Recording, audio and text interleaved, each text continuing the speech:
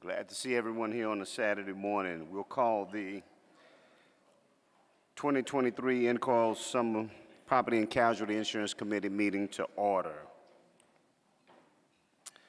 I'm Edmund Jordan, and I'll be chairing this committee today. I'm asking for a motion to waive the quorum. Second. It's been probably moved and second. All in favor? Opposed? Quorum is waived. We'll start today with the introduction and discussion of proposed amendments to the NCOIL Model State Uniform Building Code, sponsored by Utah Representative Jim Dunnigan and co-sponsored by Georgia Representative Matthew Gamble. Several states, including my home state of Louisiana, have enacted laws that encourage homeowners to take steps to strengthen their homes by providing them with insurance discounts if certain standards are met. And I'll just add that we just did this again with the Fortified Roof Program this past year. The laws do vary in terms of methods of encouragement. Some states require the insured to issue a premium discount if certain standards are met, while others make the discount voluntary. And in Louisiana, we do make it voluntary. Louisiana also has a program, again, with the fortified roofs. Representative Dunnigan was scheduled to be here, but unfortunately, he had something urgent come up and he couldn't join us. There are some technical changes to the model that are wholly separate from the premium discount amendments that are also sponsored by Representative Dunnigan.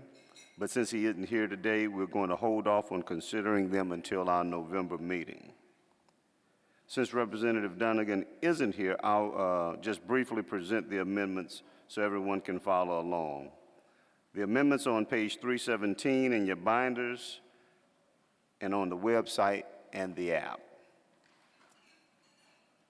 The amendments are intended to go into the existing NCOIL Model State Uniform Building Code, which is in your binders on page 321. And again, they're on the website and the app as well. With Representative Dunnigan being from a state that has been experiencing an increasing amount of wildfires, he's very interested in different policy approaches that encourage homeowners and renters to take steps to strengthen their property from natural disasters.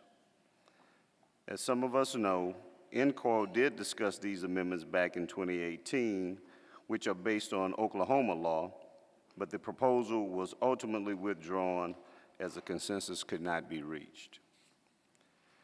But now, with the unfortunate increase in natural disasters, this is a very timely topic, and I'm glad that NCOIL is discussing it again. Just a couple of more notes and I'll stop. You'll see in the language that the premium discount is only required if the insured determines that it is actuarially justified and that there's sufficient and credible evidence of cost savings, which can be attributed to the construction standards set forth in the model. Representative Dunnigan has stressed that he thinks that's important language and protects against unnecessary discounts being issued, which could in turn significantly impact insurers' solvency and end up harming consumers. I'll stop there and just note that this is the first round of discussions and changes can certainly be made going forward. With that, we'll now hear from our speakers. With us here today are Valerie Brown of United Policyholders, Matt Overturf of the National Association of Mutual Insurance Companies, and Hillary Segura of the American Property Casualty Insurance Association. We'll hold questions until everyone is finished, and we'll hear from Valerie first. Are you on?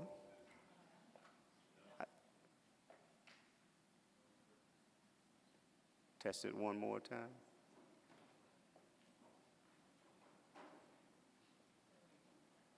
Now I'm on, right? Yes, there we go. Good. Sorry about that. Thank you for having me today. So today, United Policyholders would like to highlight the differing approaches we're seeing to incentivizing, rewarding, and facilitating mitigation. So a little bit about United Policyholders. We're a national nonprofit. We serve as a trusted voice and information resource for consumers in all 50 states, formed after the 1991 Oakland Hills wildfire. Our Roadmap to Recovery program has served disaster survivors since that fire and Hurricane Andrew the next year, and currently serving Hurricane Ian and wildfires and flooding across the country.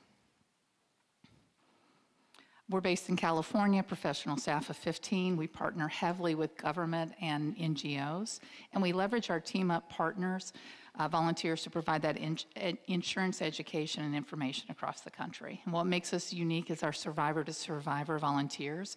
When we serve in a community, those previous catastrophic loss survivors that we've worked with continue volunteering with us to help current survivors by sharing their very unique, hard-won knowledge about the insurance claims process. So that right now in California, there's a lot of energy, time, and money going into reducing wildfire risk. The FireWise USA program is just growing rapidly in the state.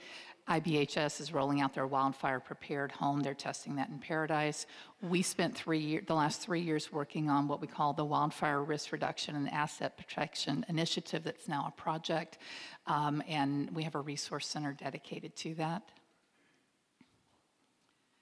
And what we're doing is really helping property owners know what to do, how to improve their home's chances of surviving a wildfire. We're all working on the same page to make that happen. This is our RAP Resource Center, which provides those very hyper-local resources, ways to assess your home, obviously checking for those insurance discounts to motivate homeowners to take those steps, and how to get started. What we can't do, these are the things we can't do, is control the weather or those earthquakes or any of these disasters, right? We can't put that modeling drone, the imaging, back in the bottle. We can't force property owners to make the improvements if they can't afford to make it. And what we can't do is leave property owners and their mortgage lenders without insurance options. But what we can do is coordinate among those stakeholders and partners. We can research to risk reduction. We can facilitate risk reduction, incentivize it, reward it, and provide financial assistance for that. And that's one of the things we do in our RAP Resource Center, is not only talk about those mitigation steps, but what grants and funding opportunities are there for homeowners to make a difference. So, and these are the imperatives as we see them. We need to understand what is effective in risk reduction techniques and options, what's going to move the needle, what will insurers validate that will improve a home's protection. We need to establish those standards, the partnerships, and viable mitigation support programs to make it, because the goal is to preserve affordable, quality property insurance options. The options that we see are premium discounts, and you can see mandatory with specific percentage, mandatory but not a specific percentage, or voluntary. California, we're doing statutory limits on non-renewals to provide protection in communities impacted by wildfire. Insurer-funded mitigation, we're seeing some of those pilot projects. There's right now a lot of dollars being put into government-funded mitigation. And so talking about IBHS, the mandated discounts based on their standards. So most statutes that mandate those discounts require that they meet an insurance industry standard. And so everybody, as the committee chair from Louisiana mentioned, the Fortified program is the standard here. There's in California also a program called Safer from Wildfires. And focusing on IBHS, what they did with Fortified really has moved the needle as far as wind events. And what they're doing now in the pilot project for the campfire is taking all of the research done on ember damage, ember-caused fire damage, and wildfire in general, and putting that into a similar program that they're piloting in Paradise, California, which was impacted by the 2018 campfire. And I'm not going to go into detail on these. A lot of this is so you have this as reference, but these are the details of the Fortified Gold, Silver programs. So just touching on the Mississippi Code, they require the licensed insurers to provide a mandated discount rate to anyone who follows the IBHS mitigation standards. It's a very limited subset of people that are impacted and has it available to them. It's only required for policies that provide wind coverage, only homeowners in selected coastal cities, and it excludes multifamily manufactured home and businesses. So the requirement to offer notify, some states do require that you do it, others don't mandate.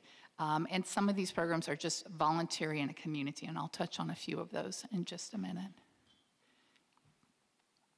And so for this one, I think we all agree in the West, there is a need for wildfire mitigation, and so we need to provide a way to motivate people to take advantage of this. So right now in the West, we're experiencing an ever-growing availability and affordability crisis. And you've seen national news. Insurers in California specifically are just not taking new policies. They're not issuing them. They're raising premiums on the customers they keep. Some of them are imposing mitigation requirements in excess of state requirements that are just not feasible for people to do. I have one homeowner who was required to clear 100 feet out. Their property line goes to 30. They cannot mitigate the next 70 feet because that is their neighbor's property. So they're in a situation where they cannot win. And this is leaving people in rural areas, especially rural Californians, with very limited and expensive options. So they're looking at surplus lines, they're looking at the California Fair Plan.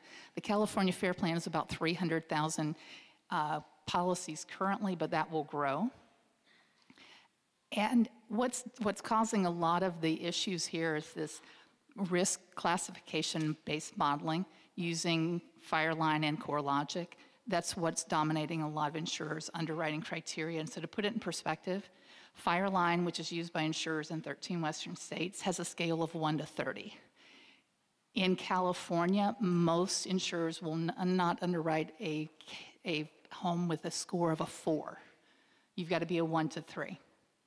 2 years ago, it was a 6. That keeps dropping. And what's interesting, it's dropped after the larger wildfires. So in 21, 22, less wildfires, more acres lost, but less wildfires damaging, destroying homes. But the score keeps dropping. CoreLogic has a scale of 1 to 10. It's used in 15 Western states and Florida. And I met a gentleman at a presentation I gave Wednesday night before flying out here who was not renewed by his insurance company because he had a score of a 2.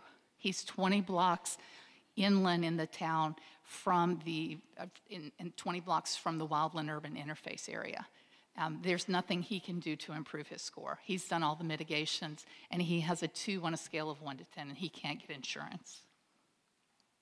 So talking about California, just briefly as a case study, the tree mortality was a big driver of this in the beginning. Climate change is obviously pushing it over. And this over-reliance on the use of risk classification models, they're just creating this perfect storm we're seeing of insurance unaffordability and unavailability in those brush areas, that wildland-urban interface. So from our 2017 survey, 47% of homeowners were told that high Fireline score made them uninsurable. Most of those people their insurance companies were not making recommendations of things they could do to mitigate that risk in order to reduce that risk. The survey we just completed in 2022 saw 72% of the homeowners were told a high Fireline score made them uninsurable. Bear in mind, when I look at, when you look at a scale of 1 to 30, and you tell me high, I'm thinking 15, 20 is a score. The idea that it's a 4 is very confusing for consumers. And then 94% of those said that their insurer had still made no recommendations on what they could do to reduce that risk.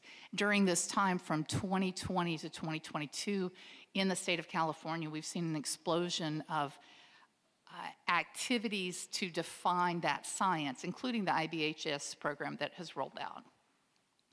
But it hasn't translated yet into insurers providing some guidance on what people can do. So who can be part of the solution? The fire safe councils, fire-wise communities, obviously government, community organizations, very much so insurance commissioners, and we believe heavily that insurer partnerships working with the community are key to making this happen. And so here are 3 successful programs that we've seen. Wildfire Partners in Boulder, Colorado is doing a really good job. I'll talk about them a little more in a minute. The Fire Safe Council program does an excellent job, and they're very good at securing community grants to help leverage what individuals are doing in the community. And we're seeing in the western states, the western fire chiefs are putting in a lot of effort into coming up with programs where they're helping their communities and leveraging federal and state dollars to make that happen. Talking about Wildfire Partners, it's a partnership between Boulder County, FEMA, and Colorado Department of Natural Resources. They provide an inspection, looking at vegetation in the defensible space. They do a 50% cost sharing up to $2,500 if you hire one of their contractors. And this is certification that USA and Allstate recognize as proof of proper mitigation. State Farm uses it for renewals, not for adding new clients. And they present to us last time, we checked with them last week, that no insurer has denied coverage for a homeowner who has presented that certification.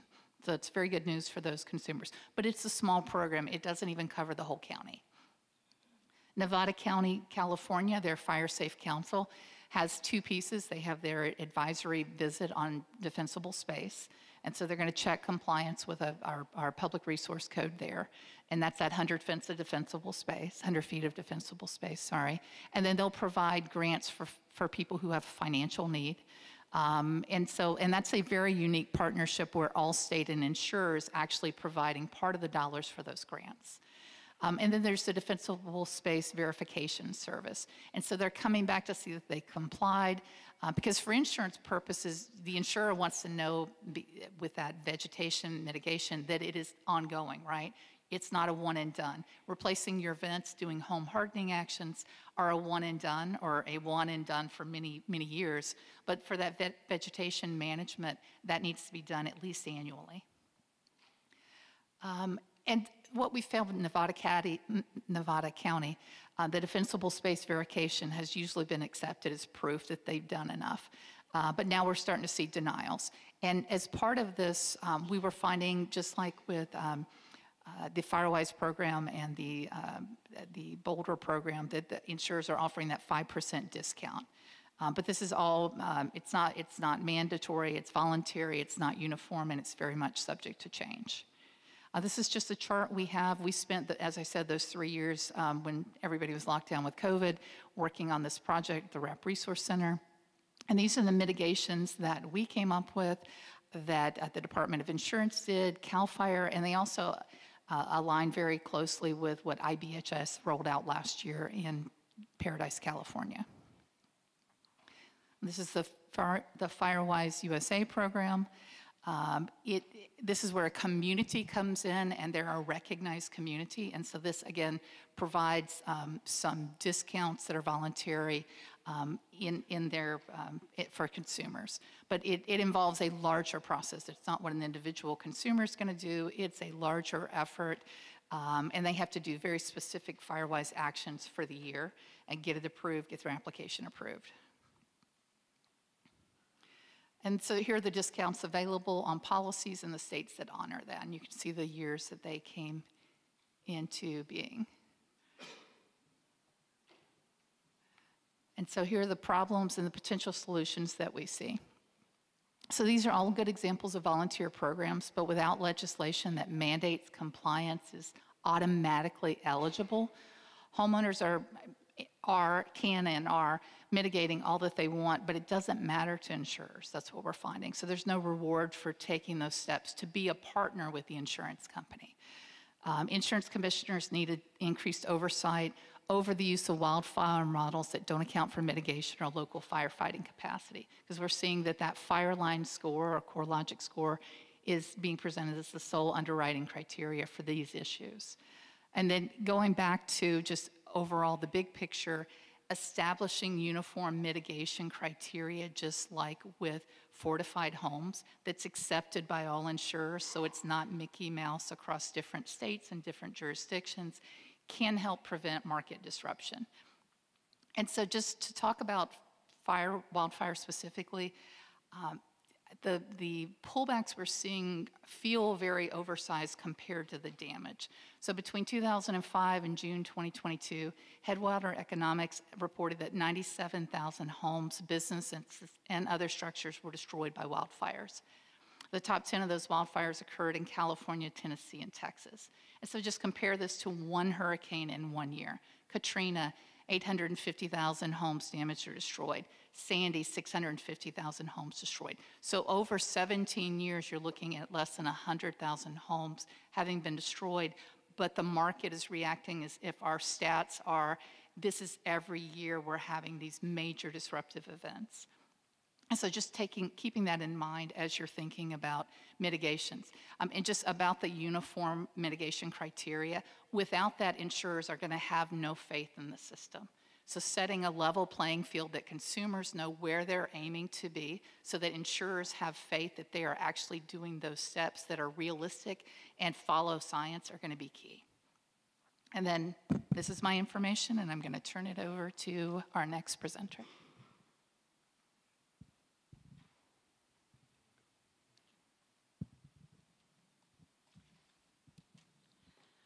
Good morning. My name is Hillary Segura. I'm with the American Property Casualty Insurance Association. Thank you for the time this morning. I just want to I'll keep my comments relatively brief. I would say the key to improving insurance affordability and availability is by reducing overall losses. And insurance discounts can provide a helpful financial incentive, but the focus should not simply be on providing a discount. Insurance rates must accurately reflect the risk and be developed through sound actuarial standards of practice for the system to work properly and not result in harm to the market. An effective insurance-based mitigation program must be carefully considered to ensure it incentivizes the right actions that ultimately benefit consumers and facilitates a healthy insurance marketplace.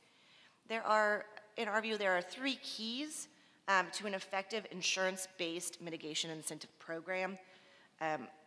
First off, APCIA does oppose any sort of mandate, so any program should be voluntary, flexible, and limited in scope. I would also say that laws and regulations should also be limited to residential property lines due to the complexity of large commercial line accounts. Second, it should be verifiable, grounded in science, and risk-based. Prescribed mitigation actions must scientifically demonstrate a reduction in risk, with premium credits actually reflecting the actual level of risk reduction. Discounts must be based on actuarially credible data and apply to actuarially supported premium components for the peril. And third, any program must be cost-effective, consistent, and complementary. The costs and measures needed to implement an insurance-based mitigation incentive program shouldn't be excessive, thus negating any potential savings a mitigation program would provide for a consumer. It also should be consistent with any local codes and ordinances, so insurance incentives help reinforce efforts of the state and local government officials and amplify other financial incentives. As Representative Jordan mentioned earlier, Louisiana did take steps hand in hand with encouraging the discounts on insurance. The state did fund a program to incentivize residents to take steps to fortify and helped fund it. We would certainly encourage states, while they're looking at this proposal, to also take a look at providing funding and incentives in grant form to residents to take proactive actions. APCIA has been proactive in this mitigation space, so we're looking forward to being a constructive partner with NCOIL as this proposal moves through the process.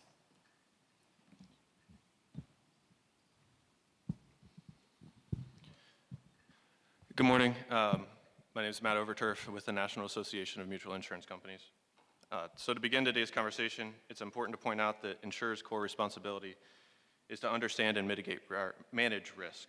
Disaster mitigation is not a new issue for property casualty insurance, which since its inception has concentrated on extreme weather and focused on seeking ways to minimize the physical and financial effects of weather events on policyholders. From a public policy standpoint, the property casualty insurance industry has focused on extreme weather events for decades and has been working to advance resiliency policy and reduce the effects of weather events in the states and on Capitol Hill. With this in mind, however, NAMIC opposes the concept of mandatory discounts. Mandatory discounts effectively do little to mitigate risk. In order to effectively bend the risk curve, a broad adoption of comprehensive mitigation action is required. And state experience illustrates this. So looking across the states that have adopted only a mandatory discount have far fewer fortified designations than states that adopt a more comprehensive approach that includes grants, building code supplements, and tax deductions, for example. In addition, we are also concerned with the impact mandatory discounts could have on innovation and competition in the property insurance market. If all insurers are required to offer a discount, it is likely to look similar across the marketplace, whereas a permissive approach would allow and encourage an insurer to offer programs in a given state to differentiate themselves among their competitors.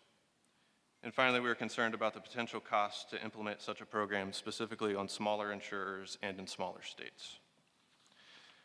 It is this in mind that we oppose including mandatory discount language in the model, but we do support the continued dialogue around disaster mitigation in a comprehensive manner. And I'll just close by, we've had several conversations with Representative Dunnigan and other members, and we look forward to continuing those conversations as we go forward. Thank you.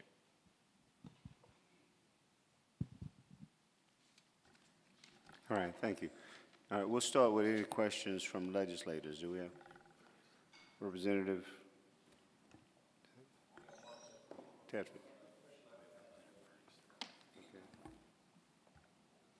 Oh, okay, Mark Tedford, Oklahoma.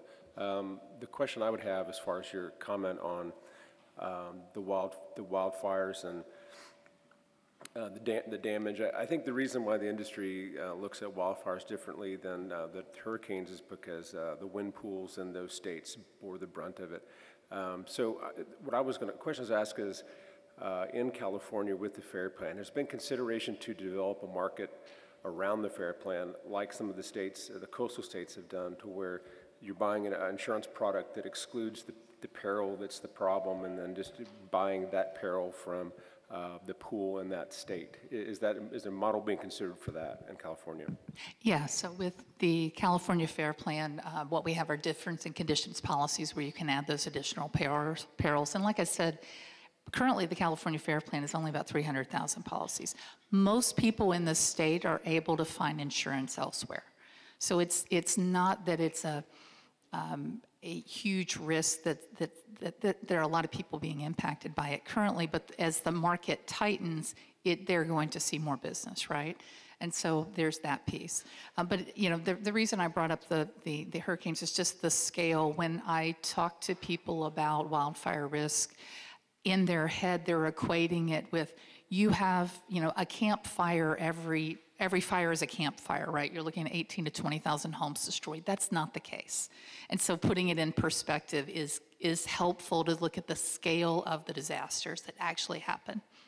Because it's not a lot of people impacted overall, but it's having a very outsized impact in areas that are most likely will not face a wildfire.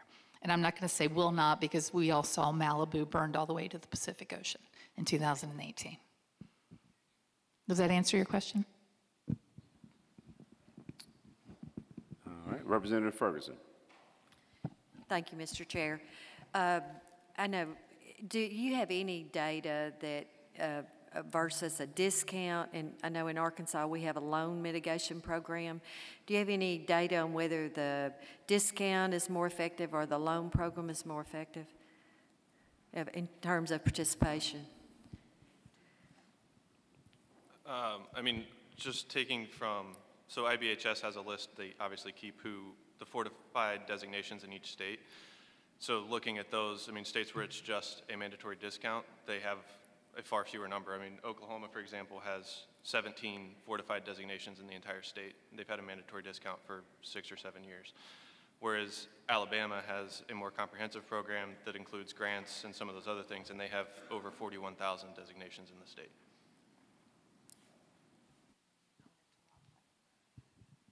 And I'll add for wildfire, because it's not mandatory in California that you get the discount. So for California, we have a lot of utilities, because utilities sometimes are causing the fires, and a lot of jurisdictions that have invested very heavily in grants and load programs for mitigation. And those homeowners, when they take those steps, then are still often dropped because they're in those wildfire risk areas that are very high severity.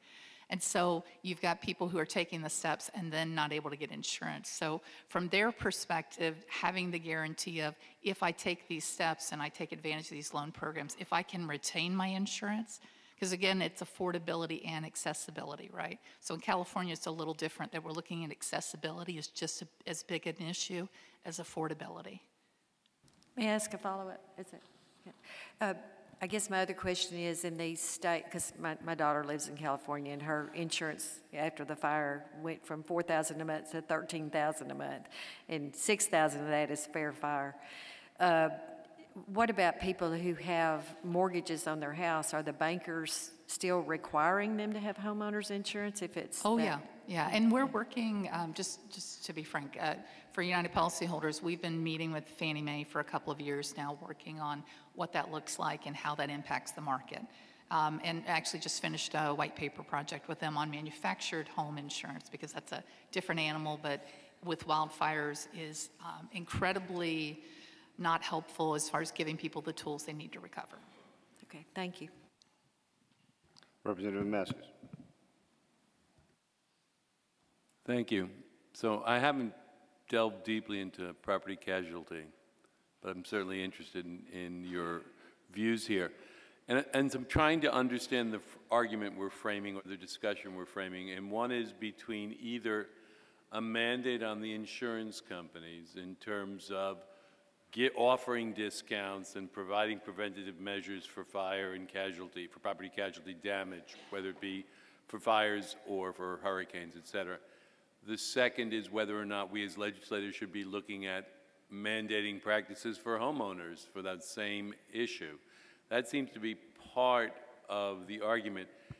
And I'm wondering, I want to have that discussion, and the second question is in terms of if we're having trouble with access to insurance, does that become a legislative issue in terms of where we mandate the level of coverage or the pooling for certain catastrophic insurance? Because if you've got hyper-local risks of fires, do you subsidize that with an assessment on the general pool? And those are the questions. So for the second piece, I would actually defer to our ED, who I believe is going to be presenting at one of your upcoming meetings, because that's more. While I know a little bit about property and casualty, I'm long-term recovery and wildfire stuff. I've been doing that for 15 years, so I know this piece for the consumers very intimately. That piece is above my pay grade, to be quite honest. But I will say, if you notice our presentation, we didn't make a recommendation on what to do, because it needs to be a very collaborative, to us, a very collaborative process to figure out what's going to work in your state. But having that framework that has uniform standards, consistency, at least in your state, so that insurers know what the playbook is, your consumers do, pairing that with you as legislators looking at providing those grant pools, getting those FEMA grants, and then doing matches to make that work, to help consumers do that, I think are going to be very key to what you're doing. But again, if you do those mitigations, and I say this, I met a gentleman who did $75,000 worth of repairs 2 weeks ago. He replaced the vents in his house. He put a Class A roof on. He did all of these things to meet what the state standards by the California Fire Department are, so that and it matches what IBHS requires for. So he met the standards for the new home construction in California. He met IBH's standards because he's looking at that saying, okay, I'm doing everything the science says I can do, including the insurance companies' research body says I can do to mitigate wildfire risk. He was still dropped. And so his resource is to go to the California FAIR Plan, which is just fire, and then you have to add your living expenses, your contents, any of those other coverages are not included. You have to add all of those on, and it adds up really quickly. I have a consumer 2 months ago who gave me $36,000 policy per year. They can't afford it. And remember, for people who have a mortgage, they don't have an option not to have it. And if they don't, they're going to get a forced lien policy that is a bare bones policy that just covers the loan. They cannot rebuild. They've lost all the equity they've put in that house over years. They have no ALE. They have no contents coverage, no liability. So they're stuck. And so what do? And that's one of the reasons why the lenders are looking at this issue. We've met with the Fed, the Treasury on these issues, and everybody's concerned because if we can't come up with a solution, it's going to impact the larger financial market in the country. I'll just add really quick on wildfires from our perspective. It's probably the most unique of these disasters that we talk about because when it comes to, wind and hail, you can mitigate your own individual property, and that can help you, right? When it comes to wildfire, it is much more from a community-wide, you can do things to your individual property, but at the end of the day, to really make that impact, you have to kind of go from the top down, bottom up, whatever it is, from a community across the board. You could do whatever you do to your house in a wildfire, but if your neighbor's done nothing, you might be a little bit protected, but still, there's still going to be, a higher risk of damage and, negative consequences to you, even though you've done what you can do. You kind of have to look around you as well. And then one final thing to throw on the uniqueness of wildfire. In most other disasters that we're talking about, these risks that you can mitigate, it's more expensive. Wildfire recovery is more expensive because that insurance policy is not looking at, you've got to replace that foundation. There are unique costs related to a total loss with a wildfire that you're not seeing in most other disaster insurance claims. And so preventing those houses from burning down to the ground is incredibly helpful to everyone involved, the insurers, all of us.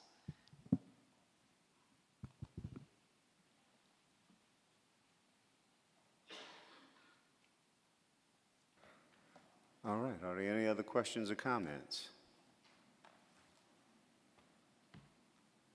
All right, if there are no other questions or comments, then I certainly want to thank our speakers for taking time to come in and educate us on that. If there are any other questions or comments in the future, please reach out to Representative Donegan, myself, or anyone from the NCOIL staff. With that, next on our agenda is the introduction and discussion of the NCOIL Catalytic Converter Theft Prevention Model Act, a model that I'm jointly sponsoring with my good friend, Texas Representative Tom Oliverson, NCOIL's Vice President. You can view the model on page 346 of your binders and on the website and the app. And as a reminder, we had an introductory presentation on the issue at our last meeting in March, and we're now proceeding with the development of the Model Act. I think it's a good issue for NCOIL to get involved with. I can tell you in my home state of Louisiana, we have had some issues with this, and we have tried to address it with some legislation. But although we've done that, a couple of months ago, some data was released showing that Louisiana's had a near 3,000% increase in catalytic converter thefts since 2019. So I'm not sure how effective we've actually been. It's one that we're continuing to address. But with that being said, Representative Oliverson, do you have any comments? Thank you, Mr. Chairman, and it is an honor to work with you again, my good friend, to work on some good policy here. In my home state, Texas actually is ranked #2 nationally in terms of the total numbers of catalytic converter thefts occurring annually. So this was brought to a head in our state with the tragic and untimely death of Harris County Sheriff's Deputy Darren Almendarez, who was gunned down in a grocery store parking lot by 3 men who were attempting to steal the catalytic converter from his personal vehicle.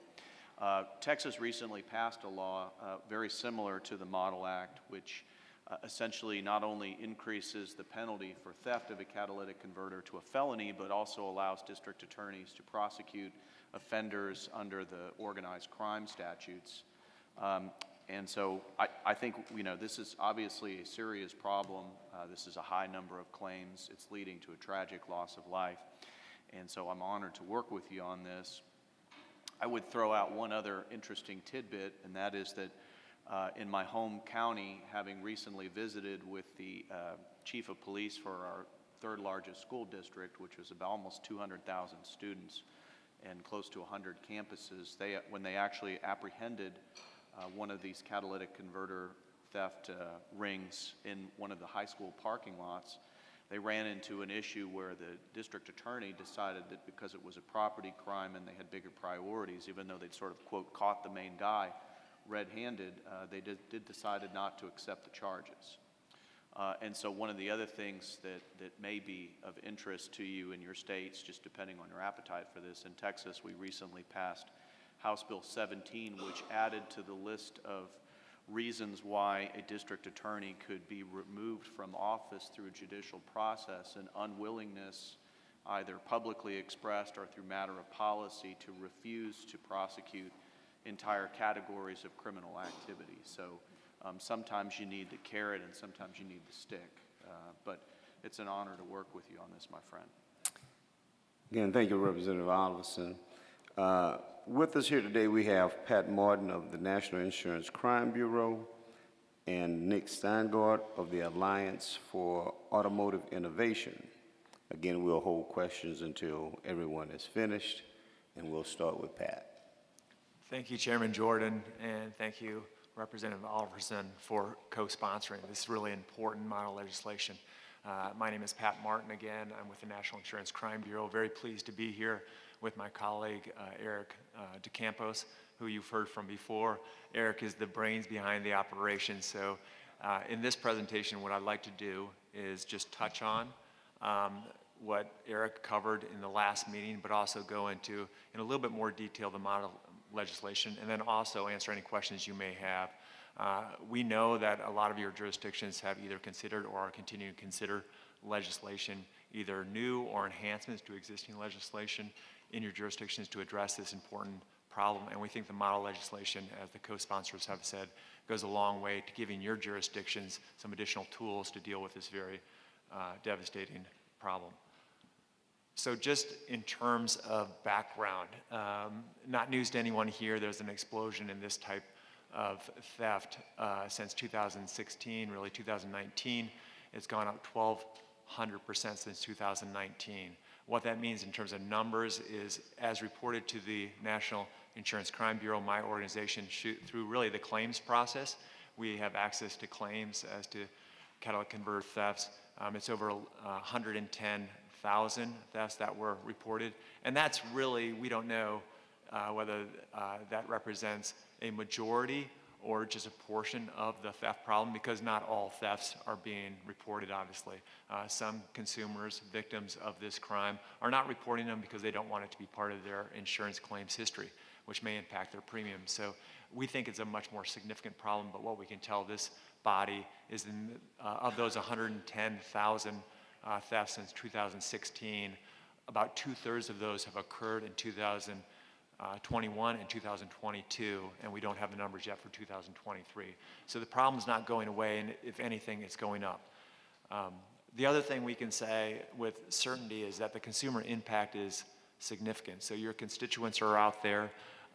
They need their vehicles, obviously, to go to work, bring their kids to school, go to extra events, to live life. And when a converter is stolen from their vehicle, it can take weeks, sometimes months, to get that vehicle repaired. So this is a significant quality of life issue that goes well beyond just the loss of the value of the catalytic converter, because the cost to make a person whole sometimes can't be captured in terms of lost time at work, in terms of inability to bring their children to school, or to have to arrange for alternative methods, or for the cost to the industry, the insurance industry as well, in terms of getting their insured, their policyholders back to whole. So the impact can be fairly devastating in some instances, not to mention sometimes these catalytic converter thefts lead to violence, as Representative Oliverson mentioned, and I think as was mentioned by my colleague in the previous session, where it resulted in a law enforcement officer who was trying to prevent a theft dying at the hands of these criminal actors. So it's a significant issue, and we're glad to see that many of the states are interested in addressing it. We'd just like to help with our co-sponsors here. You have tools to bring back to your legislative bodies to enhance the ability to address this very significant problem. I'm not going to cover what a catalytic converter is, but if you have any questions regarding that, because you weren't here for the last session, please just direct them to me either in the open session or after the session. So very quickly on this is just to represent that the states have taken action on this, both in the past and more recently in 2022 and 2023. You'll see that the majority of the activity occurred in 2022 and 2023 to address the increasing threat of the crime and impact of the crime in the last several years. What this also is supposed to represent is the variety of ways in which states have addressed this, either in short form or long form, either in like some ways, maybe not comprehensive ways, consistent with the model legislation that's being proposed. And so there's a lot of variety out there in terms of how it's being addressed. And importantly, the criminal rings that deal in this fairly lucrative crime, they don't operate, of course, within state borders. So a lot of this is multi-district, and oftentimes, even though the thefts occur in one place, perhaps the sales occur in other places, because in those states, there are not as many restrictions on buying and selling catalytic converters. And so the bad actors are smart, and they're going to limit their exposure, and the patchwork of laws across the United States makes it easier for these criminal rings to operate. So one of the efforts here with the model legislation is to bring everybody up to the same level of preventative and deterrent care through this model legislation, and to the extent the uniform model bill can be adopted in large part across the many states, it will make law enforcement's response to this crime more effective. We'll cover these. Basically, there's been 4 themes to addressing this problem: either new or enhanced criminal statutes, scrapyard regulations, record-keeping type regulations, to make those transactions a little bit stickier, so that law enforcement and other regulatory bodies after the fact can get the information they need as to whether a seller or buyer is a legitimate seller or buyer or is involved in some unlawful activity. Buyer-seller restrictions, including identifying where the vehicle, the catalytic converter was recovered from or taken off of. And then in some instances, including Texas, presumption of guilt or really inferences of criminal intent, which is sometimes hard to establish. Just real briefly on the federal response, it's become such an issue that a representative of Indiana, Representative Baird, has introduced a bill that would provide for a unified response across the United States, and it includes certain themes that I discussed on that previous slide and are in the model bill. I'm not going to go into great depth here, honestly, because even though it's been introduced and there is a lot of support for it on the House side and the Senate side, Senator Klobuchar of Minnesota and another senator, and I forget that person's name at this time, has had a sister bill in the Senate, it just is not getting a ton of traction right now. And as goes with many things, the federal government is probably going to address it after many of the states have. So it's really incumbent upon this body and the state legislators to take action in order to curb and deter this problem. Real quick, and this is where I want to spend a little bit of time here, is we have 4 different buckets or themes for the model overview, which I'll go through, and please ask any questions as we go. Now, only one component of it is really to enhance the criminal penalties. For some states, a new statute is required, but for most states, it's an enhancement. Many of the states for property crimes, not surprisingly, will have a threshold amount that differentiates between a misdemeanor offense and a felony offense. The model legislation would make the theft of a catalytic converter a felony offense, and that's important for reasons similar to what Representative Alverson alluded to, which is when prosecutors, law enforcement are trying to decide where to dedicate their resources, they are seeking to follow what legislators are deeming to be more significant crimes. Clearly, when you identify a crime as being punishable as a felony, legislatures are saying this is a more significant crime and you should prioritize that over misdemeanor offenses. So making it a felony offense is an important move for many states. Not only for the thieves, but also, as you see there below, for receiving stolen catalytic converters. In many jurisdictions, receipt of stolen property is a misdemeanor offense, or there are less penalties associated with that. By bringing the receipt of stolen catalytic converters up to the same level of punishment as the seller, the unlawful seller, allows for greater enforcement mechanisms and increases and enhances the importance of the enforcement mechanism. There's also an aggravated theft provision in the model legislation for repeat offenders and those individuals who committed the theft while armed. model legislation would also provide for limitations for certain on buyers and sellers. I'm not going to spend much time on buyers. It's typically record-keeping restrictions as well as identifying the seller and putting some onus on the buyers so that the buyers can't claim to be unwitting recipients of these stolen catalytic converters. Where a lot of the action takes place in the model legislation is on the sellers. There is a bevy of different types of provisions that can require certain additional record keeping requirements of the sellers, some verification requirements on sellers that they be licensed or otherwise registered to be able to sell catalytic converters. That can occur with existing regulatory requirements, but also certain stickiness on, for example, the sales. Not on this slide, but one of the proposed provisions as a limitation on sellers that not be allowed to be sold to individuals under the age of 18. Why is that? So that bad actors are not using juveniles to commit their crimes. There's also a proposed restriction in terms of regular business hours. So sales occurring in the dark of night, after 9 p.m., before 6 a.m., when some of the nefarious activity may occur, trying to bring this back into the transparency of daylight and regular business hours. Other things that seek to regulate sellers so that it becomes more of a regular business that can be regulated, and also for law enforcement after the fact, when they're looking at this, they can hold, non-compliant sellers responsible.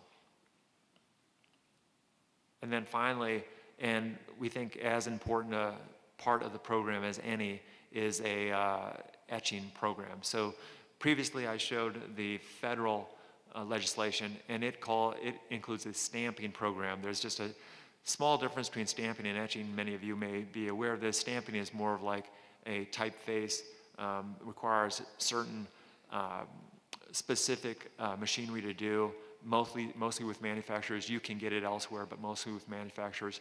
Etching would allow for ease of execution on this. There are etching tools that can be used to etch in the VIN number on these catalytic converters. It's much easier for regulators and law enforcement to track illegal converter sales and illegal activity if there's a way to identify the actual part. And so part numbers and VIN numbers etched on the actual catalytic converters, sometimes with the anti-theft spray paint, can be a very, very effective tool for law enforcement after the fact when they're trying to identify bad actors. And importantly, this would not be funded by appropriations. It'd be funded by fines coming out of violations of these offenses. So it would be a self-funding type program, and it would allow for any number of individuals and entities to provide for the etching service. I know NICB is actively involved in this area. We just do it as part of one of our many services we provide the public and our members, and work with law enforcement closely to do this on Saturdays.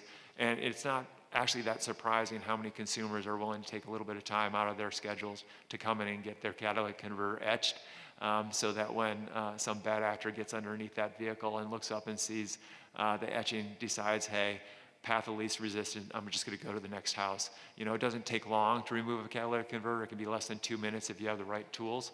And so it is actually a fairly effective, we believe, deterrent to would-be thieves of a catalytic converter to see that there is actually some identification on the catalytic converter that they're thinking about stealing.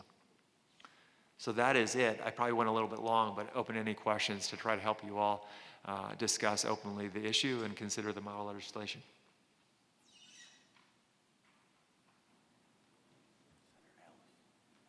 Senator Ellis? Yeah, thank you, Mr. Chairman. So I have a question in a particular scenario. I'm always aware of unintended consequences to legislation. So in making the buyer of a stolen catalytic converter subject to felony penalties, if you have a legitimate buyer, legitimate business, what responsibilities will they have to verify that that seller is legitimate also? I mean, someone with our modern printing techniques can and computer knowledge can easily forge and make their documents look like they are real. So how would you address that particular scenario? What type of responsibility would the buyer have to do due diligence in dealing with a seller? Yeah, it's a great question because it's harder on that side of the equation, right? For sellers, folks who have ongoing business and most who are licensed or regulated already by the state, it's going to be easier for them because they have existing systems. On the buyer side, maybe it's a one-off buyer, or maybe it's a scrap dealer. It may be any numbers, but the suggested buyer restrictions would be a validation that you have a business that is licensed or regulated, and most of that can occur through open source, right? You can go on the internet and you can see where a particular individual or entity is licensed with the state to conduct that type of business. Also, there is the seller under the model legislation is required to provide the purchaser with certain validation documentation. So the buyer should also be receiving that documentation, and that includes like a valid ID, maybe proof of their licensure, also information regarding where the catalytic converter came from. So it's a very appropriate question to ask. How much are we going to actually require of our buyers, and how much will they actually do? But I think in combination with the seller restrictions and the transaction documentation that will go to the buyer, and then the buyer's kind of a minimal requirements to make sure that they have a legitimate seller, it provides some mechanisms to put some onus on the buyer as well. We'll move on to Nick, and then we'll take questions at the end.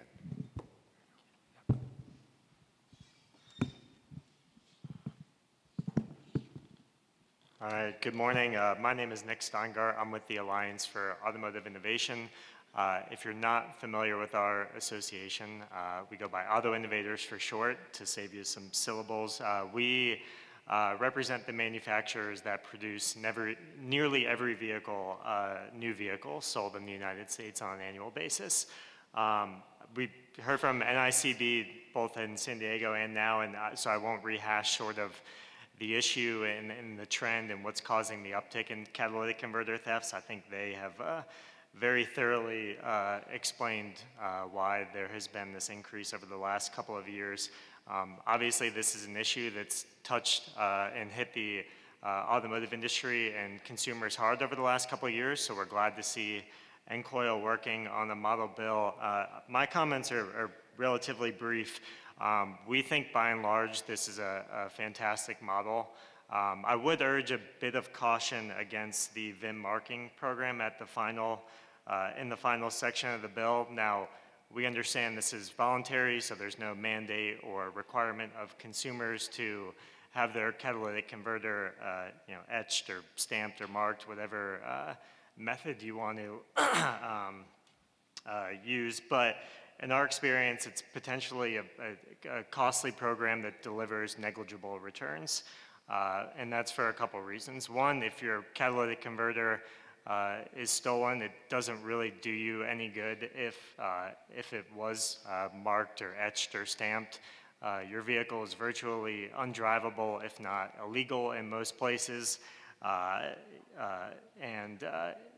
Thieves can simply deface or scratch off the etching without damaging the valuable parts of the catalytic converter, which are on the inside of the part. Two, we don't think it serves as a really meaningful deterrent if, let's say in a generous scenario, 1 out of every, let's say 100 vehicles is stamped with a VIN or a tracking or a serial number. It might, on an individual basis, save you from having your converter stolen, but is it going to make a widespread impact if a thief knows he could just slide under, the car next door and steal that converter? Maybe not.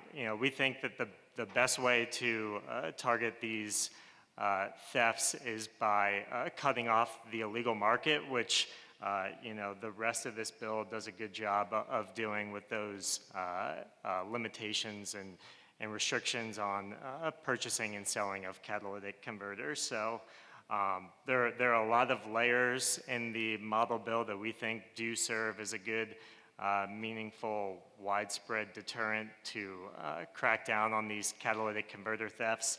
And we think that's the best way to target this illegal market, by going after those unsavory actors who might be purchasing and reselling these converters for the content. So as I mentioned, I think 95+% of this bill we completely agree with, and is in line with legislation that we've supported in the states over the past couple of years, and focus on those chain of custody requirements and those record-keeping requirements.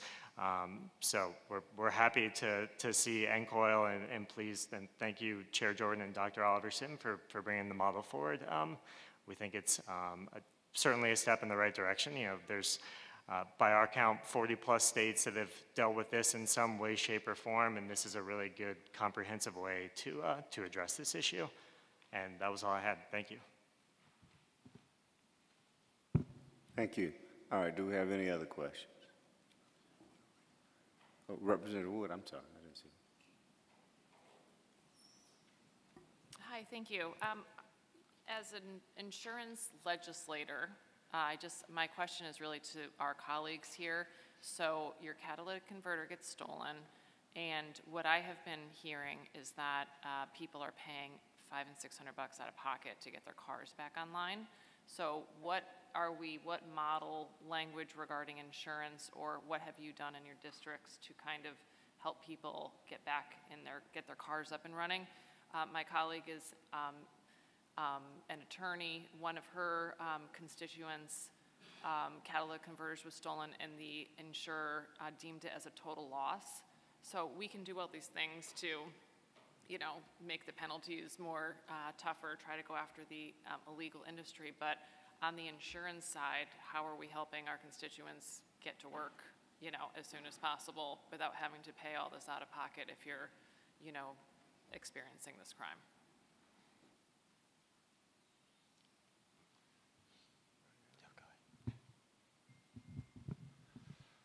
I don't think there's a clean answer to that. I think that it's a tough question.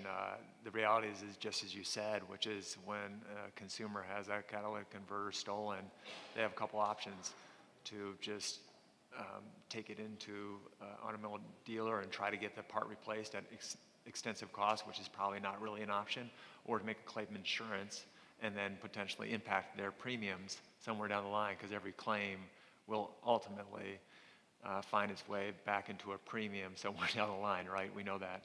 So there isn't, I don't think, a really great answer, at least from our perspective. And we're focused, of course, on the enforcement side of how the insurance industry can make the issue a little bit easier.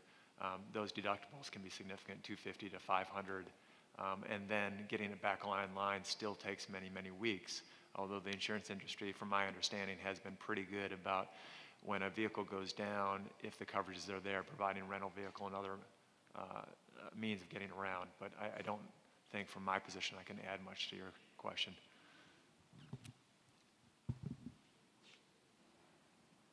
Representative Oliverson. Yeah, it's a really good question, actually. I would say, at least from what I'm hearing and what I'm seeing in our home state, the real issue right now isn't the ability of the policy to cover that as a loss. I think the sticking point, at least in Texas right now, is that it takes about literally 15 seconds for them to steal the catalytic converter by, you know, sliding under the vehicle, getting the Sawzall, cutting it off, and they're gone. And unfortunately, because of, you know, I'm sure everybody's heard this 1,000 times, but because of supply chain problems, consumers are finding it difficult to get that catalytic converter replaced in a timely fashion. And so I can't speak to the individual situation of having the car totaled, but I know my office has heard from auto dealers and from consumers alike that the actual getting the vehicle back on the road is a lengthy process, mostly due to lack of supplies, because, you know, these devices have a certain amount of rare minerals in them that, or metals that, and that's the reason they're stealing them. So, I mean, I'm just telling you what we've seen. So I think it's more on the supply side.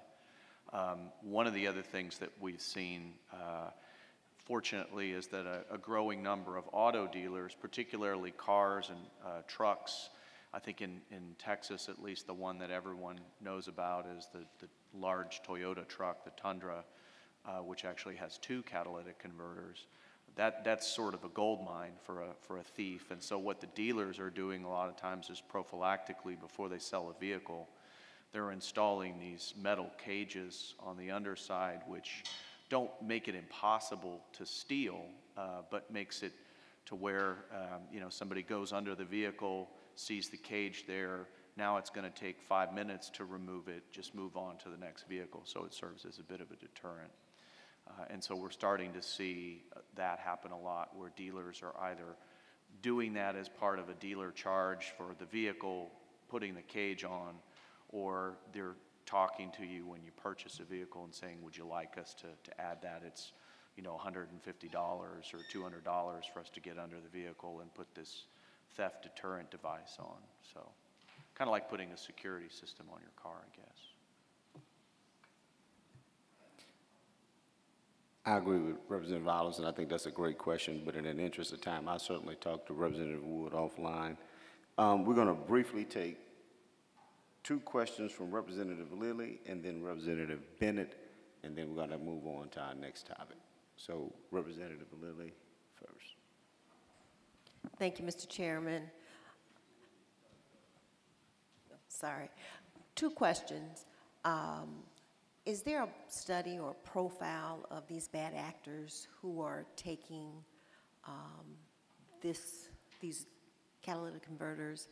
And then 2, have you heard that this type of program would be somewhat of a penalty enhancement issue in some states that are trying to get away from that? So I think the short answer, at least in my knowledge, is no to your first question. I think it's a crime of opportunity based on what we've seen, and all types of criminals are just seeing this as an easy, quick way to make money. If it takes less than 2 minutes to remove a catalytic converter, and the rare metals within them can be sold for even $500, $600 per pop. It's a pretty lucrative way of doing things, and it doesn't take a high deal of skill, right? So it literally takes a reciprocating saw and your willingness to go underneath the car, jack it up, and remove the catalytic converter, sometimes not even jack it up. So it's just kind of a very low resistance crime. So in terms, I think what we've found in terms of those who've been caught, it fills the gamut of bad actors. I don't think there's a profile for that necessarily. It's just crime opportunity. And then I'm trying to remember your second question. Any conversation around this type of model being considered a penalty enhancement?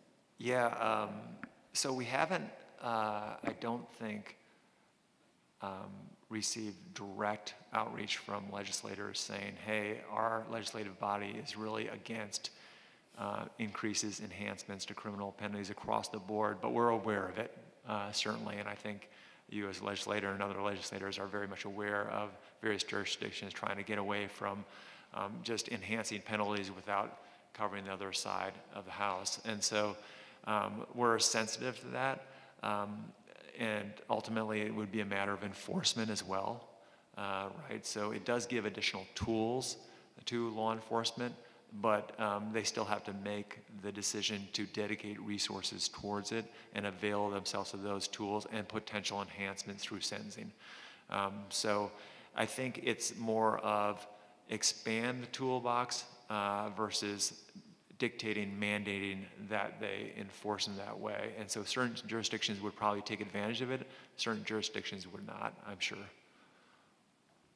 All right. Mr. Chairman, one follow-up, just one No, quick. we gotta move on to the next one. You can talk offline. I apologize on that, but in an interest of time, Representative Bennett, quickly. Thank you. Thank you, Mr. Chairman. Get over. Representative Wood's comments made me think about this. From a constituent standpoint, I mean, we're trying to cut down on the instances of theft, but on the other end of it, if a catalytic converter is stolen and a claim is filed, you know, as an insurance agent, we always have to decide whether the claim is worth the chance of their rate going up. So do we have any protections for consumers as far as if their catalytic converter is stolen, any assurances that their auto rates are not going to increase at a time when they're already increasing? And I don't know if we've already had this conversation, I just wasn't here for it, but that's just something that her comments sparked for me. Thank you for the question. There's nothing in the model bill that would address that aspect of the potential third, fourth order of events or consequences should, somebody make a claim on a stolen catalytic converter. Representative Lehman has an answer to that. I think he told me a quick answer to that. Yeah, I'll be brief. I think I can answer your question, Representative Bennett. When a claim is filed, normally this would be a theft claim, this would be a comprehensive claim. Comprehensive claims do not normally count against you from a loss standpoint. What you see is not so much, you see frequency could be a problem. If I have a catalytic converter stolen 18 times in a row, there's going to be a problem with my carrier. But one claim, I lose my converter, that claim's not going to affect my premium. I'd say no carrier would really have an adverse effect. The bigger issue goes to the question on coverage, and that is, it is a comp claim, and there's a lot of people who do not carry physical damage on their vehicles, so they're out completely. I don't think there's really a way to fix that. That's their decision. But to your point of, is it going to affect the claim, the answer is no. All right. This is not our final discussion on this, so we certainly have time to develop the act and to take comments. I think the questions from Representative Wood, Representative Lilly, and others are great. So if you have any questions on the topic, if you want to provide any information, you can please reach out to me or Representative Oliverson or the NCOIL staff, and we look forward to furthering the discussion. Thank you again, gentlemen, for joining us. We'll move on to the next topic on our agenda, and that's the introduction and discussion of the NCOIL Public Adjuster Professional Standards Reform Model Act, sponsored by Kentucky Representative Michael Meredith and co-sponsored by Indiana Representative and our immediate past President Matt Lehman. You can view that model, on page 327 of your binders, and again on the website and the app. Representative Meredith is going to make some remarks during the presentations, so I'll recognize Representative Lehman now if he wants to make any remarks. Thank you, Mr. Chairman. Appreciate the opportunity to bring this model act today, working alongside Representative Lehman. This is representative of a bill we passed in Kentucky this year with a couple of minor changes that came from the Indiana model that they passed as well. And so at this time, I will turn it over to Ms. Anne-Marie Franklin to start the presentation on our side. No, we're going to, Representative Lehman, do you want to comment? Ditto. Good enough. We'll move on. All right. We'll hear from our speakers, and again, we're going to start with Ms. Anne-Marie Franklin of Kentucky Farm Bureau, and again, we'll hold all questions until all the speakers are finished. Thank you. Anne-Marie Franklin, Governmental Affairs Manager, Kentucky Farm Bureau Insurance. Just want to give you all a little bit of background on why this bill was important to us in Kentucky, a little bit of the background of even where it came from.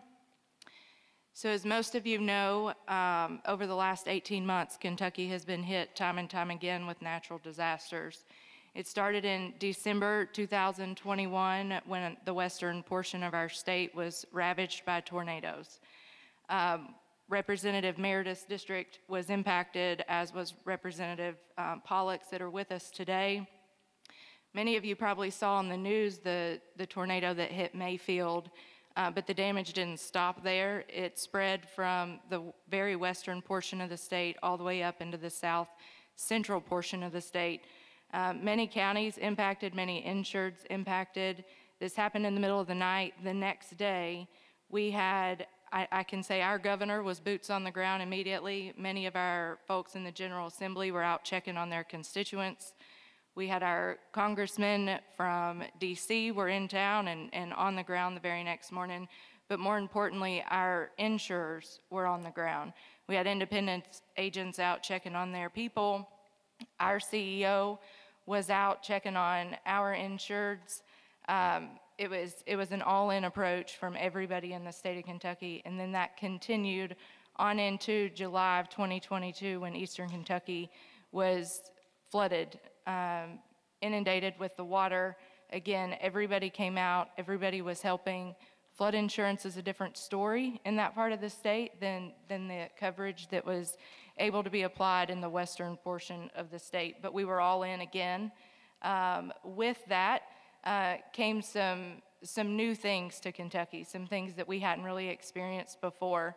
Some background, we adopted portions of the NAIC public adjuster model to license public adjusters in the state of Kentucky. There weren't guardrails really put into place. There were no real regulations around some things. We only had 22 residential public adjusters according to our Department of Insurance back in February of 2023. Since the bill passed in Kentucky, we have gained one licensed residential public adjuster. And we work with them all the time at Kentucky Farm Bureau. I know a lot of other insurance companies work with them as well. But the problem wasn't necessarily that we had very few public adjusters. The concern came that we don't have very many, but we got inundated with public adjusters from outside of our state that weren't necessarily familiar with our people, and our people weren't familiar with them. We also had again, a wide range of Western Kentucky, a wide range of Eastern Kentucky, filled with vulnerable consumers who had just lost everything they had. In the East, everything was gone. In the West, everything was gone. So just to kind of cover a little bit about how our statute reads as defines public adjusters, they are hired by the insurer. They are not hired by an insurance company. They don't represent the company. They represent the insured in resolving the claim. They do have a contract that is signed typically. The contract will outline, the compensation, things of that nature. Public adjusters are the only adjusters who can receive compensation from an insurance settlement. So your staff adjusters and independent adjusters represent an insurance company and are paid by the insurance company, and they do not receive any funds from the insurance settlement that is paid to the insured to make repairs or rebuild their homes. So some concerns that came from that over the last 18 months. In Western Kentucky, as I mentioned, we were boots on the ground the very next day. It happened in the middle of the night. A lot of folks didn't know what they had lost. A lot of folks didn't know what they had left. And in talking about some of these concerns that our insureds had brought to us, that our claims staff, we are very fortunate at Kentucky Farm Bureau. We have 14 claims offices around the state and a large number of staff adjusters. We're very much grassroots oriented.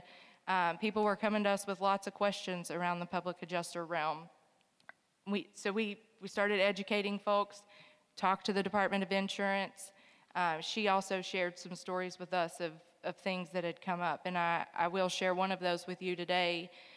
We had an insured who got up the next morning, was looking at the damages, and a vehicle pulled up out front of her home, a truck, and there was a magnet sticker on the door that said insurance adjuster. That's all it said. And this individual got out and was sharing, was empathetic to her situation, was talking to her, offered to help her resolve her claim, and I think that intent was very much there. And I know they'll share with you that that is their intent, and that can be helpful. But in this situation, she was vulnerable. She signed a contract on an iPad that she didn't have time to review. She probably wasn't really in the mental state to review a contract. When she got her insurance settlement check, 35% of her money was gone, and she could no longer rebuild her home because in that contract, that public adjuster his compensation was 35% of the total insurance settlement. In that moment, I don't know of an insurance company that wasn't paying limits on everything in Western Kentucky following those tornadoes. Some may say it was justified and it was needed. That insured wasn't truly aware. She didn't receive a copy of that contract to even go back on. There was nothing our Department of Insurance could do. So that's where this came into play, and we were very stern to not charge an unreasonable fee. You know, that insurer felt 35% was unreasonable to file a few papers because she was going to get her limits paid anyway. So that hits the percentage of compensation paid from the claim settlement, the transparency portion. We didn't get a copy of the contract. Her insurance company didn't get a copy of the contract. It's typically we get a phone call from a public adjuster that says, I now represent your insured. You need to make all communications through me, and I will represent them in all aspects of the claim. Again, we do that. We have no problem. If our insured has entered a contract with someone else, we will honor that contract. But we also have a contract with our insured that we will honor too. We have been paid to provide a service, and we want to do that. So actually, while this bill was going through the process, some of our claims staff called and said, hey, I just got a call from a public adjuster. They're representing one of our insureds. I haven't even heard from our insured to see if a claim is needed. What do I do? And we said, well, reach out to the insured and make sure everything's okay, double check. That contract and that public adjuster had forged our insured signature. So once we were able to obtain a copy of that and our insured was able to, we found they really hadn't entered that contract legally. And so we wanted those contracts to be able to be shared with the insurer so that we can honor our contracts with our insureds just as the public adjusters are there to honor theirs, and to provide the best service that we can. Again, the last point I really want to make is that we have to be able to communicate with our insureds. They came to us and purchased our services. We want to be able to continue that. We are a grassroots organization, work very closely with our insureds. We're very hands-on, as I'm sure many other insurance companies are as well. So we added language into our bill in Kentucky that says we can still communicate directly with our insureds, and that we would include the public adjuster on that correspondence so they can also stay in the loop. We have no intention of cutting them out of the process, but we had the first contract, so we shouldn't be cut out of the process either. And just to kind of go back, this bill came again from concerns brought to us by our members and our claims staff. We did work with the insurance industry in Kentucky. We worked with the Department of Insurance in Kentucky. They were very supportive of this measure, and then members of the General Assembly. I'll turn it over to our chairman, Representative Meredith. So when we brought the bill and what we wanted to bring in this model as well was there were three focuses, and that was consumer protection, transparency, and preventing conflicts of interest. From a consumer protection standpoint, in our bill, what we did was we set caps on compensation thresholds. And so 15% was the cap on non-catastrophic claims, 10% cap on catastrophic claims. We had started with a 10 across the board when the bill moved through the House. The final in the Senate ended up with a 15%. I know there are a few states that have already adopted that have lower fee caps than that, and so we don't want to obviously limit them in our language in the model from that perspective. We also make sure that the contracts that a public adjuster is going to have with the insured is reviewed and approved by the Department of Insurance before those contracts go out so that we know that that consumer is being protected through that contracting process. And we also allow the Commissioner of Insurance to use the NAIC database to check the status of the public adjusters who may be coming in from another state to make sure that they are in good standing and don't have enforcement actions or things like that against them. From a transparency standpoint, we make sure, as Anne Marie has already mentioned, that within 72 hours of the contract being signed, that the insurance company has the ability to get a copy of that contract and ensures that the insured does still have the opportunity to communicate with the insurance company. And I'll let Representative Lehman mention this. This was from the Indiana language about prohibiting a public adjuster from filing a complaint without the express approval of the insured.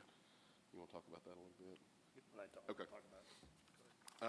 And then from a conflict of interest standpoint and preventing conflicts of interest, we made sure in the model and in the Kentucky legislation that a public adjuster can't have a stake in a company that's or working on the home or the automobile, whether that be a restoration contractor or a roofing contractor. They can't be a part owner of that or be getting a kickback from them in the process.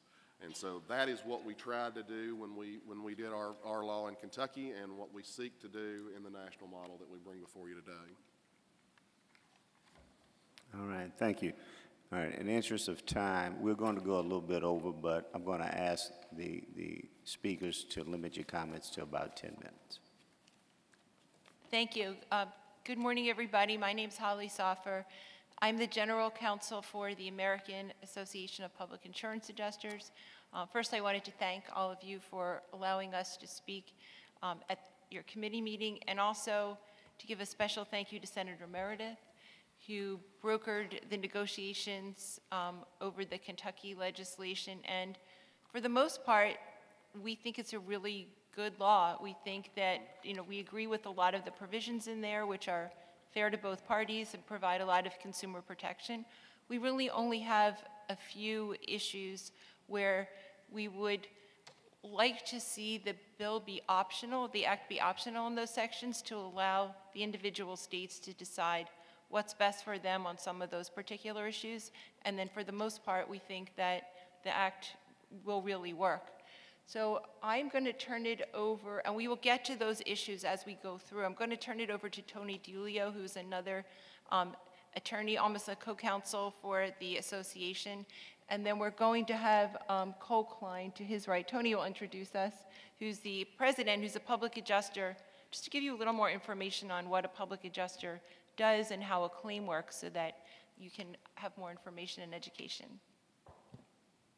Thank you so much. Again, my name's Tony DiUlio. I'm an attorney that focuses my practice on first-party litigation. So I'm helping insureds on a daily basis try to make sure that their insurance coverage is appropriately interpreted.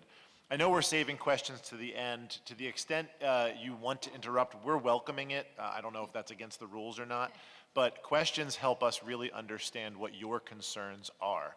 And I want to just change it up a little bit by a show of hands. Before reading this bill, who's actually knew what a public adjuster was and what they do? Who here has actually dealt with that? All right, there's a good number.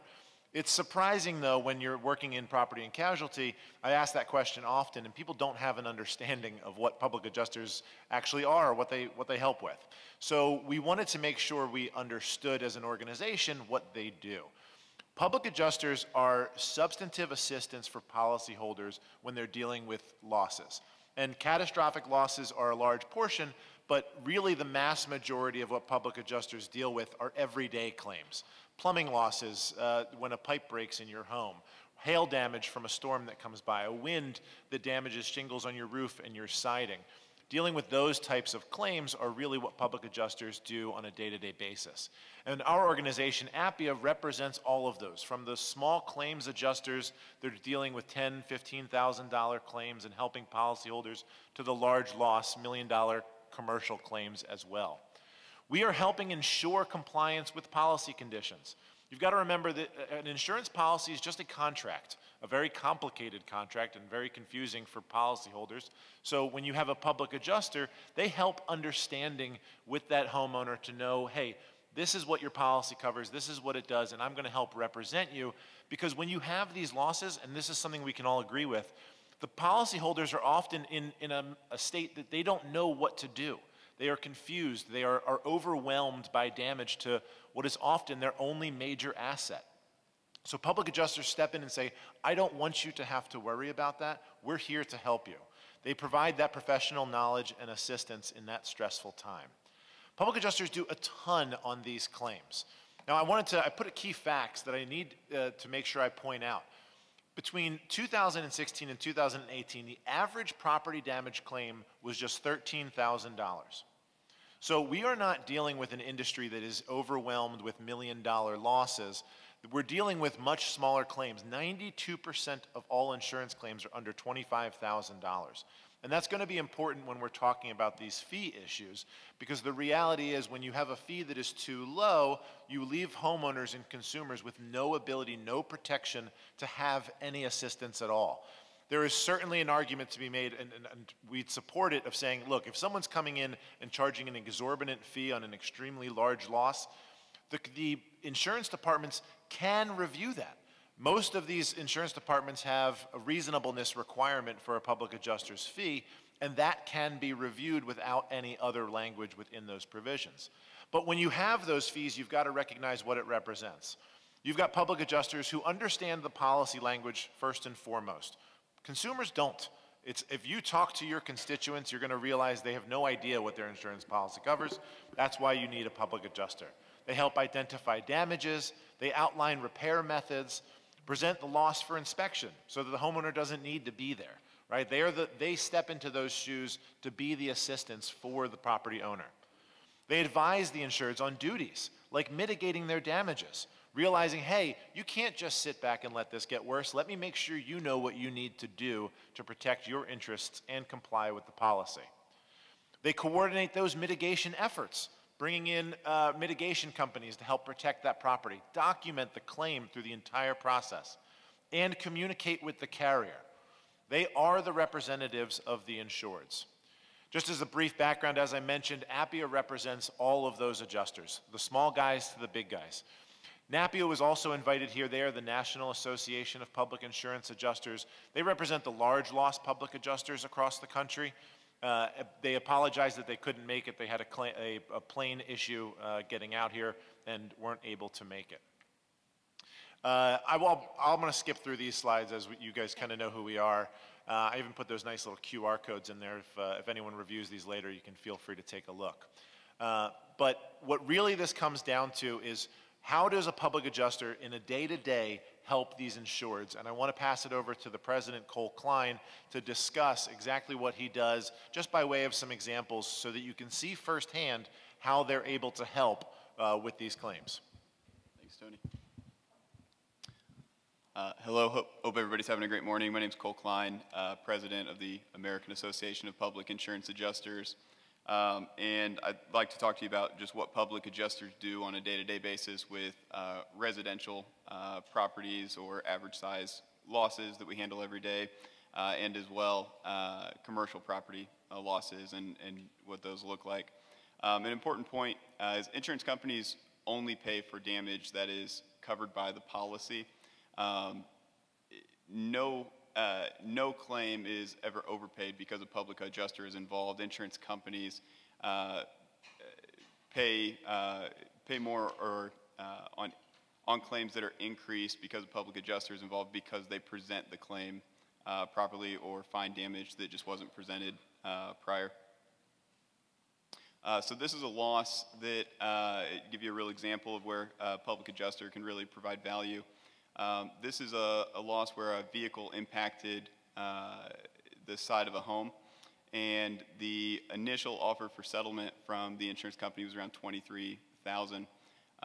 The carrier in this specific claim offered to patch a portion of reasonable. They offered to patch a portion of the brick on this exterior. With further documentation and investigation of the property, we learned that the building had just older building materials. Instead of sheathing underneath of the brick, they had a product called Celotex. This particular adjuster that worked this claim from the insurer didn't know what Celotex was. It's just a product that's no longer used anymore. And the way that the brick is tied into the side of the structure, it wraps around the entire structure. So with proper investigation and documentation and presentation from a public adjuster, we were able to present the claim, and the insured was able to be made whole, which brought the claim from an initial settlement offer of $23,000 to $92,000, where the insured wasn't able to repair their property before they hired the public adjuster and gained their assistance. Really complex process. This homeowner also wasn't a construction professional, and they didn't know the difference between sheathing and Celotex material or the variety of other building components. So we performed a study of 129 claims in 2022, and the average residential roof increase after hiring a public adjuster was about $57,000. The average number of days to work that claim was over a year, 377, is far from my eyes, 377 days. The average residential increase on a fire insurance claim was $119,000, and the average number of days from the time they hired the public adjuster to reach a final settlement with the insurance carrier was just under a year, 332 days. And for of those 129, the average residential water damage increase was $52,000 and an average timeline of 254 days. Of those 129 claims, if a 15% fee cap was in place, 43 of those policyholders would not have received help.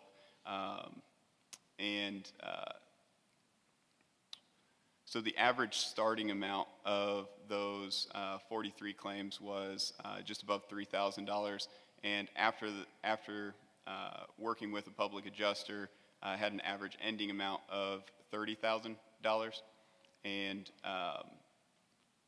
an average number of days from hiring the public adjuster to completion of the claim of 320 days.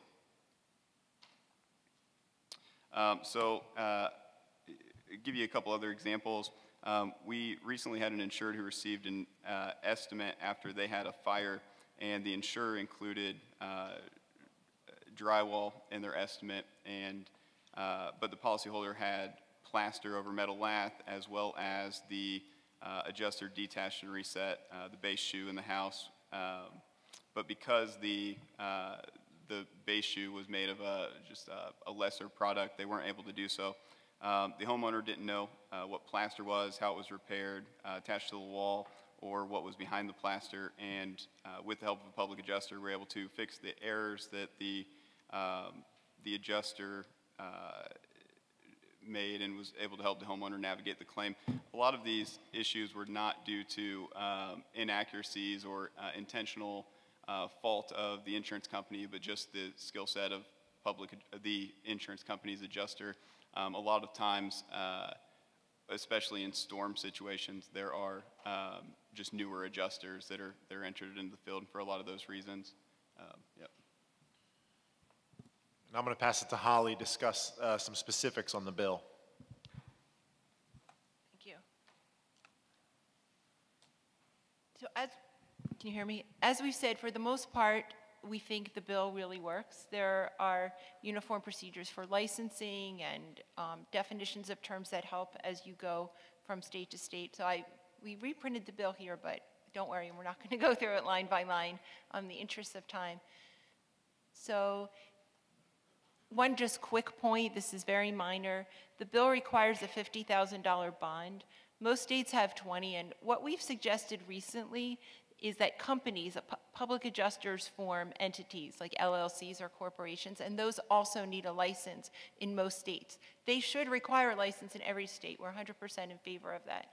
But maybe just put the $50,000 on the company and then allow the individuals to only have a $20,000 bond.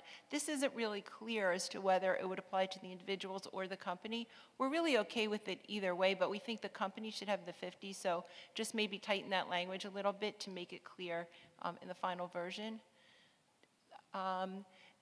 The contract issues, this bill requires the public adjuster to have their contract pre-approved by the insurance commissioner. And the reason we wanted this optional is that it's just, it won't work in a lot of states. Every state has different rules as to what should be in the contract. Some make it really easy and just put out a form, and they say you must use this form. Texas, Pennsylvania, California has an optional form. That makes it really easy on the public adjusters. The department decides ahead of time what the contract should look like. Boom, they're done, and they don't have to worry about it. Requiring individual approval, as the Kentucky Department of Insurance is learning, because I've been talking to them on the phone almost every day for the past 2 weeks, because one thing I do is write contracts for public adjusters. It's a lot of work. It's a lot of manpower, and a lot of the departments just don't have the budget for it. I've talked to them, they just refuse to do it. So we thought if you could just make that part optional, so either put in certain required language or a form contract, but requiring pre-approval should just be optional, because I don't think that the insurance commissioners are all going to want to have to do that. So we would just stick in optional in front of certain provisions, and we'll get to some of the others. The contractor issue, as has been brought up, is another issue that varies tremendously by state. Some states have a complete prohibition on a public adjuster being a contractor. Some allow it with required disclosure. Some say you can do it whatever you want. There are no restrictions. It's moving in the direction of more restrictions. The problem we have with this language is that it's not clear enough. So one business model that some public adjusters use is that they're hired by contractors to do the adjusting on a claim, especially a lot of commercial claims. Contractors are not public adjusters. And I know all of you and all of us are in favor of people having to be licensed to be a public adjuster. So we don't want unlicensed contractors to be adjusting claims. So very often they will say, we have this repair job, it's an insurance claim. We would like to hire a public adjuster on behalf of the insured, and we will pay the public adjuster. That's the model in a lot of states. So we don't think this language is clear enough as to, so we can talk after this about tightening up that language to allow that and some other conduct. The really important issue that we wanted to talk about were the fee caps. Again, fees vary by state. There are only a handful of states that have caps on fees. Some are 20%, some are 33%. There are a few that are 10%. We are okay with the fee cap on the catastrophic losses for 10%. Those are big storms with widespread damage. And I know that Anne Marie Franklin talked a lot about the aftermath of a catastrophe. We're completely on board with that. It's just on those regular small claims that Tony and Cole talked about. Public adjusters can't afford to help people on claims that are small if their fee is limited to 15%. As Cole said, they're just going to walk away from those claims, and those people are left without any professional representation. And we've talked to you about the value that public adjusters bring. So we would like to see, and you know, again, it's different states have different situations with regard to different weather patterns and the different needs for public adjusters and different laws. So we would like to either remove this or just see it be optional and let each state decide what they want to do with regard to public adjuster fees and do what works in their individual state in order to protect the consumers. And we can talk more about that, and we are very happy to answer questions about that. John.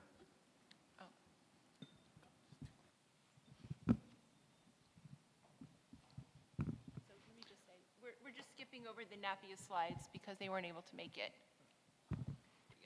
I could narrate the NAPIA slides if you'd like. That might be more entertaining. Hello, everyone. John Schnautz, National Association of Mutual Insurance Companies. We're a national property and casualty trade association. I'll try to be brief given the time constraints. Our association does think the time is right for another look at a national public adjuster model. As many of you heard yesterday, there is an existing NAIC model, but we think there are some good opportunities here, and I've appreciated the conversation with Representative Meredith about areas where we think this model might be strengthened. I think the context that he laid out of the bill in Kentucky is important. So in Kentucky, they were riding on a canvas there where there was very little restriction. I think the example Anne Marie gave of a 35% commission on a policy that was going to be paid limits regardless is a pretty good example of how little Kentucky had on the books before his bill. Not every state is that way. Texas was mentioned. Texas has had a comprehensive public adjuster statute for 20 years. It predates the NAIC model. In our opinion, it is stronger than the NAIC model in a couple of factors that I'll point out. So we do think it's important to look at the context of the Kentucky bill.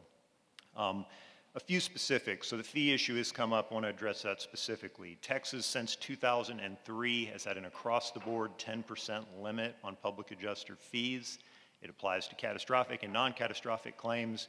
We have no shortage of public adjusters. The last time I looked at the licensure count, we have more than 1,400. In fact, we have a state public adjuster trade association, which most states don't have. We work with them often on legislation. So I think the idea that that has prevented public adjusters from helping people is proven otherwise in Texas. We also have, as Holly mentioned, we have a form contract. It is the only contract that a public adjuster can use. That's a very easy way to simplify the department approval process, is have one contract and that's it. You don't have to worry about reviewing. A few other specific provisions. There's a prohibition in the bill very appropriately on public adjusters giving legal advice. They should not be doing that, hard stop. The way the language from the Kentucky bill is phrased, it has a little bit of wiggle room that maybe we're only talking about bodily injury claims, and that shouldn't be the case. Public adjusters are not lawyers unless they happen to be lawyers. So we want to clarify that provision. Finally, I want to address a specific provision in the bill that hasn't come up yet that we think is potentially problematic, and that is there's a section, section 3.1b of the bill, that creates a circumstance in which a public adjuster can be compensated by the policyholder prior to a written contract being in place. And it references this happening in an emergency situation. That really raises a red flag for us. We think it needs a second look or a third one or however many looks to take until it is changed because, frankly, that provision is directly contrary to some things in the NAIC model. Both the NAIC model and Texas law, public adjusters can't even solicit during a loss-producing event, much less collect money.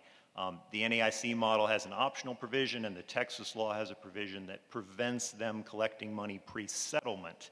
This provision isn't even pre-settlement, it's pre-contract, and that we think is a potential for abuse and ought to be looked at. There are some other good provisions we think from the Texas law that might be put in. We've talked about some of these, Representative Meredith. Prohibitions or controls on referral fees. That is a common area for abuse. And then finally, the model we think should cover entities who are holding themselves out to be public adjusters but are not actually licensed. And there's a provision in the Texas law that says if someone is doing that, the policyholder can void the contract. So we want that in place just to make sure we don't reward people who don't actually get licensed. Happy to stay engaged on the model, happy to answer any questions. Thank you for the time. Thank you. In the interest of time, I'm going to make a few comments. I'm going to go to Delegate Westfall, and then I'm going to go to Representative Meredith, and then Representative Lehman to close. Let me just say a couple of things. We've had this issue in Louisiana. In Louisiana, we don't allow for contingency fee contracts at all. Two of the things I saw on the slide disturbed me, and I can tell you as part of the issue that we've had. When you're interpreting contracts and you're talking about understanding policy language and advising on duties, in Louisiana that would be considered the unauthorized practice of law, so we don't allow that either. So those are two of the big issues I think that we've had with that. I'm not necessarily asking for responses. I'm just telling you those are some of the issues that we have. Do you mind if I just comment? I think you're making the point that I made that some of the provisions should be optional because there are differences in the law in the various states. Nope. And a lot of this will not work in Louisiana. No problem. All right, we're going to go to Delegate Westfall. Thank you, Mr. Chair. I don't have a question as a comment that if it's possible, I could be added as co-sponsor of this bill. I plan to run this in West Virginia in January. So if it's I'll leave that up to the office. Sure. All right. Sure. Thank you, Mr. Chairman. Representative Meredith. Yeah, and I mean, the issue of fee caps keeps coming up and has been talked about over and over again on this. I think it's really important that the fee cap is a low fee cap. I know what they're saying, but you got to understand, any of this contingency money is coming out of the claim that is being paid for the repair on a piece of property or on an automobile or whatever it may be. And whatever less money that insured is getting is the money they don't have to restore their loss. And so I think that fee cap is extremely important. May I just respond on that? I understand the concept. The concern we have is when an insured is owed, let's say, $20,000 on a claim, but the carrier, overworked, might miss something and is paid $3,000. Isn't it better to have a professional come in to assist them to make sure they get the additional $17,000 on that claim that they are owed, even if it's above 15% on the contingency fee? I mean, otherwise, we are leaving potentially 92% of insureds who have claims without any way to get professional assistance in the event that things are missed. And we are really, as much as you are, concerned about protecting the consumer here. This isn't about the public adjuster. It's about protecting that consumer and giving them an option. And comments were made that the fee cap works in states like Texas and New York that have the fee caps, but sometimes there are other provisions in the law. For instance, Texas, a lot of public adjusters will do what's like an over and above fee. They'll charge 25% on what they recover as long as it doesn't exceed 10% of the claim. And actually on small claims, I'm familiar with TAPIA, the association, we work with them. On some of the smaller claims, what happens is the public adjusters don't take the claim at all, and then they get a referral fee from a contractor because they're not the public adjuster. And we think that that shouldn't be allowed, and it really doesn't help the homeowner in the end because they're not having professional representation, because the public adjuster, as Cole said, would walk away from those really small claims, which are the majority of claims. Representative Lehman. Thank you, Mr. Chairman. I want to thank Representative Merritt for bringing this. I guess I want to kind of take a 30,000-foot view as we wrap this up, and that is, I think that, first of all, thank you to the industry for being here and giving your opinion. I think what I heard when we did this in Indiana, Cole's in my office a couple different times, is even this industry wants to get the bad actors out. 100%. They want to get the bad actors out. And when you talked about confusion, what we have seen as an independent agent, what I've seen over my career of 30 years has been the confusion begins when they sign these contracts. So again, bad actors have to be out. I think the philosophy at NCOIL that's been the time I've been here has been, we try to build a strong foundation that you can take back to your states and then implement where you think it best fits your constituency. So I'm looking forward to continue to build on this foundation, and I think there are issues around like the bond amount and the DOI review and even fees that maybe is going to be unique to different states based on different pieces. We'll continue to work on that, I think, within this model. I think there's issues around when payments can be paid and not taking all of my money up front. The big issue we had in Indiana and with the DOI and NEIC was complaints. They were seeing, I brought this up in an NEIC meeting, and everybody looked at me like, like they didn't want to talk about it, but the reality was, when they finally spoke, they said, we're getting multiple complaints from the adjusters, not from the insureds. And we have to respond to those. And so in this model, it talks about that it has to be the written consent. My only concern there is, does it just get put into the contract? So when I sign this contract, it says, I have a right to file a complaint. Now I never have to get your consent in the future.